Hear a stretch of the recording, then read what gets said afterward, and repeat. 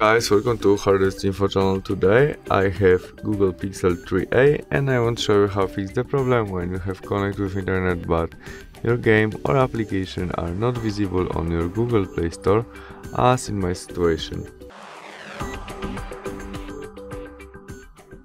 We start off, go back to the main menu of our Google Play Store. When you choose our photo on the right corner in it, we scroll to our settings and there family, where we have parental controls option.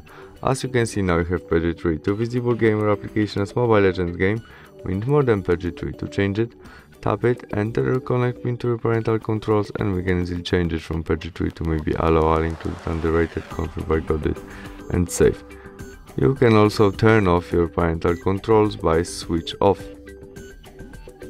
And that's all. We can go back and try search Mobile Legends games again, which is visible right now, and we can install it. Thanks for watching, see you soon, bye!